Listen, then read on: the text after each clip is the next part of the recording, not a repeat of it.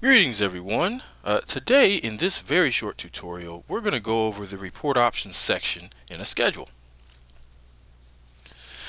One of the main things that you set up in the report options is your login for the report itself.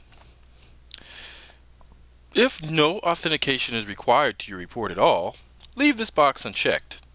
In the case that you do, simply check this box and a couple of options will show up.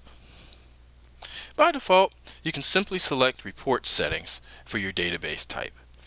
This will mean that we will use the Crystal Report settings for authenticating the database, including username, password, and other information. If you need to customize that information, all you have to do is simply select the type of database that you're connecting to, that the report connects to, and select the name of the DSN that the report connects to as well.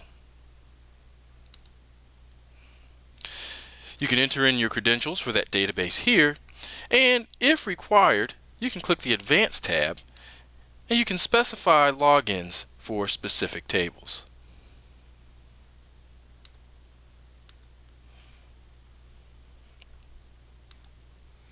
This is only necessary if your report requires these things. Next, you actually have the ability to resume failed or errored data with cache data.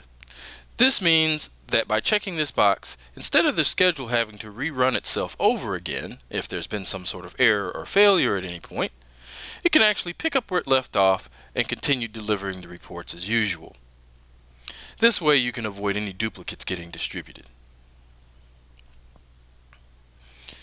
Using Save Data with Report means that rather than connecting to the database itself, we're going to use data that was saved in the Crystal report itself and use that data to actually generate the report.